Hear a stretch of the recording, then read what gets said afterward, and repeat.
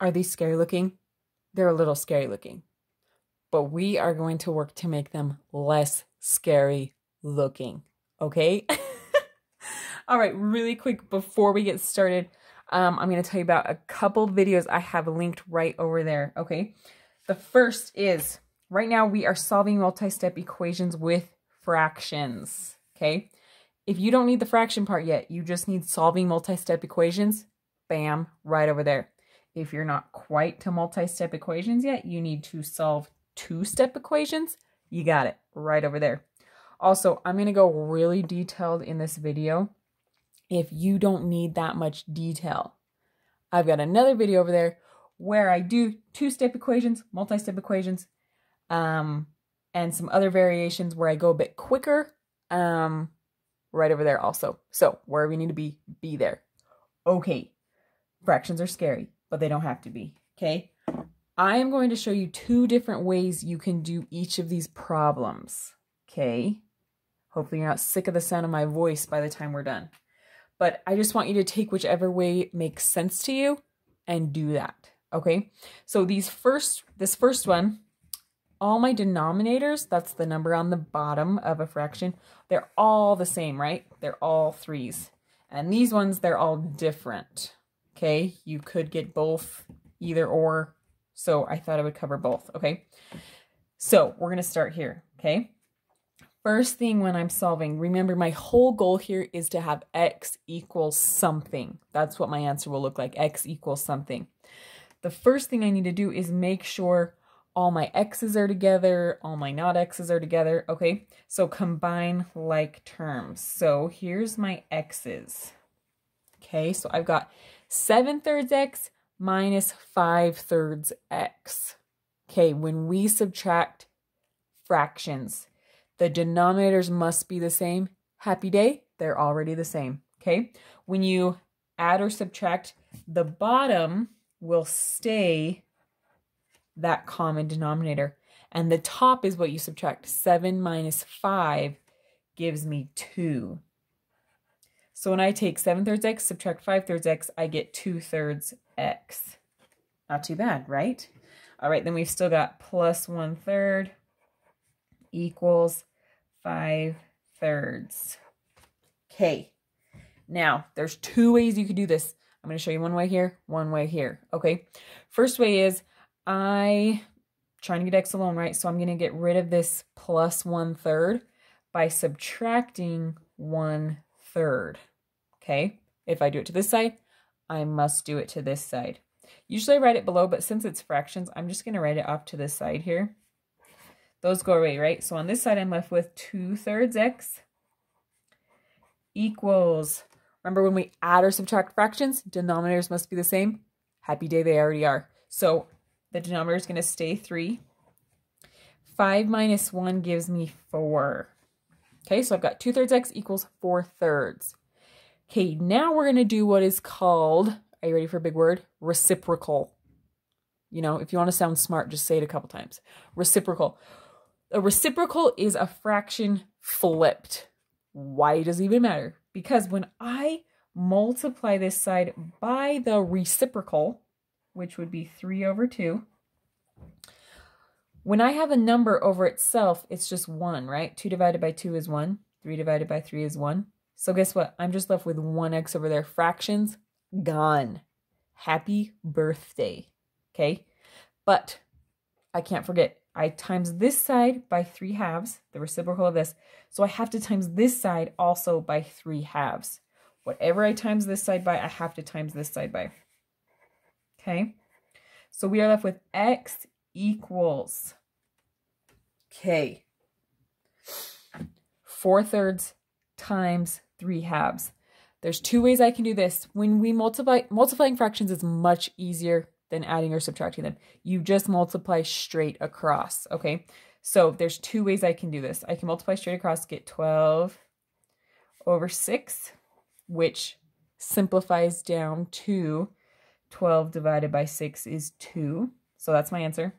The other way you could think of this is, like we've said, a number over itself is 1, right? As long as everything's just being multiplied. And then 4 can be written as 2 times 2, right? So that 2 and that 2 cancel, and I'm just left with 1, 2 on the top. Look at that. Oh my gosh, we took that scary thing and just made x equals 2. Okay, there is another way to do this, which can be quicker. Oh, quicker you say? Okay, so beginning step is just the same. Just combining those, which we said was 2/3 x plus 1/3 equals 5/3. Okay, when I see, oh my gosh, everything is being divided by a 3. Guess what magical thing I can do? Okay, I'm going to times this entire side by 3. If I do it to this side, I got to do it to this side. This entire side by 3. Okay, this 3 gets what we call distributed in. It must be multiplied by both of these, okay? Now look, when I multiply it by this, I get 3 times 2 over 3. So that 3 and that 3 cancel each other out, okay? When I multiply it to this one, it's 3 times 1 over 3. This 3 and that 3 cancel each other out. So guess what I'm left with over here? 2x plus 1 equals, hopefully you're ahead of me, this is 5 times 3 over 3. Oh, 3 and 3, they cancel each other out, so that equals 5. Now, if you wanted to multiply this out, you could, because guess what? 5 times 3 would give you 15 over 3, and that simplifies down to 5, which is what we got. Okay, now, this is easy. Subtract 1 from both sides. I get 2x equals 4, divide by 2, and I get x equals 2. Look at that. Okay, 2 ways to do it. Both got the right answer. So, and you can always check, plug that back in and make sure. Okay. But I hear you say, what if they're not all pretty like that? Ugh. That's when it's a little annoying, but it's okay. All right, so again, I'm going to show you 2 ways. First way, same thing. We are combining like terms. So the 2 terms that have an a with them, I'm combining. Okay, so I've got 1/2 a plus 2/3 a. Remember, to add or subtract fractions, the denominators must be the same. Okay, so 1/2 a plus 2/3 a. I try and think of the smallest number that both 2 and 3 go into. The smallest number they both go into is 6. Okay, so I'm going to be adding 2 fractions that have a denominator of 6 that are equivalent to these fractions, okay? 2 times what gives me 6? 2 times 3 gives me 6, right? Now, to make it so I'm just changing how this fraction looks, I'm not changing its actual value, I times by 3 over 3. Why? Because 3 over 3 is 1, so I'm just timesing this by 1, not simplified. Okay, was that a big, large chunk to say? Hopefully that made sense, okay? So 2 times 3 is 6, 1 times 3 is 3. Now, doesn't 3 over 6 simplify to 1/2? Yes, so it's the same fraction, just written to look a little different so that I can add, okay? 3 times what gives me 6? Oh, 3 times 2. Now, if I times the bottom by 2, I gotta times the top by 2, so that I'm timesing by 2 over 2, which is 1, okay? 2 times 2 is 4, 3 times 2 is 6, okay? So I've got 3/6 plus 4/6. Try saying sixths a lot of times. Okay, so bottom stays the same, 6. 3 plus 4 gives me 7, and I can't forget that we have an a, okay? Okay, so we combined like terms. We did this, okay? So now, I'm going to put a little line over here so we know, like, oh, that was its own little party over there, figuring that out. So now I've got this went down to 7/6 a. We're still adding 3/4 equals 1/6, okay? These aren't like terms, so I can't combine them. So I need to get rid of this guy, because remember, my whole goal is to get a equals something, okay? So I'm going to subtract 3/4 from both sides. I need to do it on both sides of the equal sign. Those go away. All right, I'm going to come write this over here. So I'm left with 7/6 A equals, all right, 1/6 minus 3/4. What is the smallest number they both go into? It's 12. Okay, so I'm going to be subtracting two fractions that are both over 12. Now, how did I turn a 6 into a 12? I multiplied it by 2. If I do it on bottom, I have to do it on top. So I'm just really multiplying it by a 1, 2 over 2. So 1 times 2 is 2. What did I multiply 4 by to get 12? I multiplied it by 3. If I do it on bottom, I need to do it on the top. 3 times 3 gives me 9. All right, so 1/6 is the same as 2/12. This one's just not simplified. Same with 3/4 and 9/12. Okay, so now I know my answer is going to be over 12. 2 minus 9. Your kindergarten teacher told you you could not do that, and then you got older and someone was like, psych, you can. So if I have $2, I want to buy something for $9. If I buy that, I would be negative $7, right? $7 in debt. Okay, so this was that second piece here. That's what this is equal to. So negative 7/12. We're feeling good. Okay, now we're going to do this reciprocal fun again. So I'm going to multiply by the reciprocal of this because I'm trying to get A alone, right? Why am I not multiplying by this reciprocal? Well, I could, but it wouldn't help me get to the answer. So I'm going to multiply by this guy's reciprocal.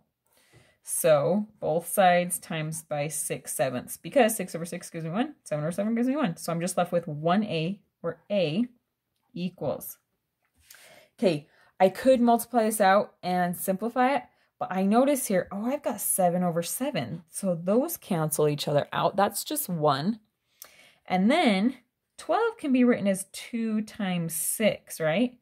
And then this 6 and this 6 cancel. I can't forget my negative here. So if both things cancel on top, it's just a 1. So I've got 1, remember it's negative, over the 12 went to 2 times 6 and the 6 got canceled out. So all I'm left with on the bottom is a 2. Look at that. A equals negative 1/2. But you said we were going to get rid of all the fractions. Sorry, we almost did. We got it down to just one fraction, right? Okay. All right, we're going to do this problem again, but do it like this, where we just get rid of the fractions, okay? All right, so they're all different, but I look at all 4 of them and think, what is the lowest number 2, 3, 4, and 6 all go into? It's 12, okay? So watch what happens if I multiply both sides by 12. Okay, I could add these first. It's up to you. We're not going to, because we're just going to show you what happens when we multiply by 12. Then we don't even have to worry about getting denominators the same. Okay, remember, when I multiply this whole side by 12, it is being multiplied to every single fraction here. Okay, so this is really 12 times 1 over 2, right? Now 12 can be written as 2 times 6, right? And then this 2 and this 2 cancel, and all I'm left with on top is 6 times 1, which is just 6, right? So this just turned to 6. Can't forget my A. Oh, that's not bad. All right, 12 times 2/3 is 12 times 2 over 3. Now 12 can be written as 3 times 4. And then look, this 3 and this 3 cancel. And on top, I'm left with 4 times 2, which is 8A. Okay. Now you always could too just do 12 times 2 is 24, divided by 3 is 8. If you don't want to think of all the canceling. Okay. Whichever works better for you. So this one is 12 times 3 over 4. Again, I could do 36 divided by 4 and get 9. Or I could realize, oh, this is 3 times 4. This and this cancel. I'm left on top with 3 times 3, which is 9. Oh, there's no A on that one. Okay, so look. Not so scary anymore, right? Now this one is 12, going to be 12 over 6, which simplifies to 2. Whoa. This isn't as scary now, right? All right. 6 plus 8 gives me 14a. Plus 9 equals 2. Now this is just not bad at all, right? I'm trying to get a alone, so I'm going to subtract 9 from both sides. 14a equals 2 minus 9. Again, we talked about that over here. It's negative 7. Okay, I want a all by itself. This is being multiplied, so I'm going to divide. Divide. A equals negative 7/14. Simplifies down to negative 1/2. Because 7 goes into 7 once and 7 goes into 7 twice. Okay. Okay. That was a lot of words and numbers and fractions at you. Hopefully it made sense. Hopefully it helped you with any problems you ran into. Hopefully you can get your homework done and go to bed and have dreams of math that aren't nightmares.